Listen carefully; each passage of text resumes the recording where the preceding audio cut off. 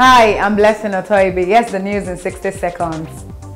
President Muhammadu Buhari's Twitter account is still active, despite his administration's ban on the operations of the microblogging platform and a threat to prosecute users in Nigeria.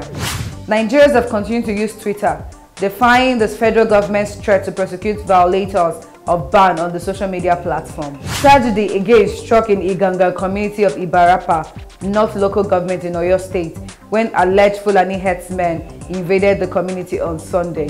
The chairman, Southwest Governors Forum, and Ondo State Governor Rotimi Akeredolu has directed the Western Nigerian Security Network, codenamed Operation Amateku, to begin joint operations in the 6 states of the region following Sunday attack at Iganga community. Do visit our website www.icirnigeria.org for detailed reports.